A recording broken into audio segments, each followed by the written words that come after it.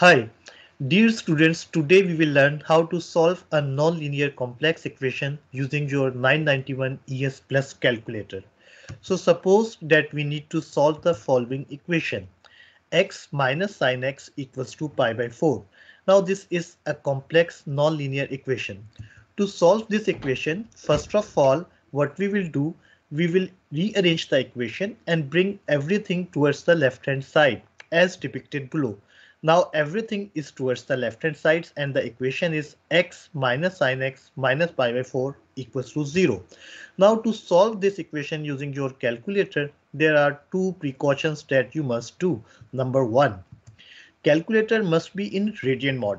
And number two, memory of the calculator must be clear before the use. Now this is your 991 ES Plus calculator. Now to solve the equation, we will perform step number 1. That is, we will clear the memory. Now to clear the memory, we will press the shift button. Then we will press the 9 button. Then we will take option number 3.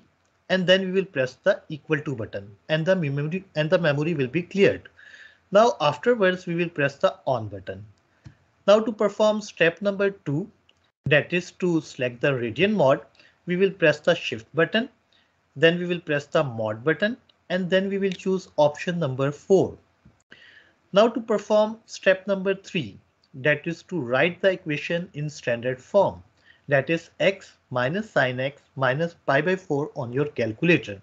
So first of all, we will press the alpha button, then we will press the x button, then we will write minus, and then we will press sin button, and to write x, we will press alpha and then the x button. Then we will close the bracket of sin x and then we will write the minus button and then we will press the fraction button to write pi by 4.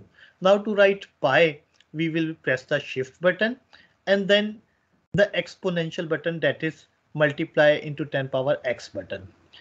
And then in the denominator, we will write 4. Now to solve this equation, we will perform step number 4. That is, we will press the shift button and then we will press the solve button. Now on your calculator screen, it will be written like solve for x and a value of 0 is already given. Still, you will press the 0 button and then you will press the equal to button.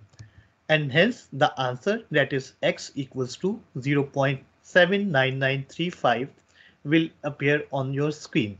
So this is your final answer. Thank you.